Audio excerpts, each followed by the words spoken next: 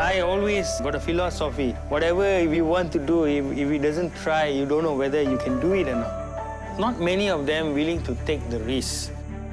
Climbing Mount Everest is very high risk, and not many people can make it. In 1996, I was selected one of the 10 climbers to go to Mount Everest. So we start from base camp. Before morning, one of my colleagues couldn't make it. And the whole base camp wondering, you see, only 2 of them, either we are going to make it or not going to make it. And finally, you reach the summit. You feel what you call lega lah. I'm thankful to have achieved my dream.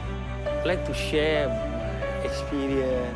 It will benefit others to reach their Everest, their goal.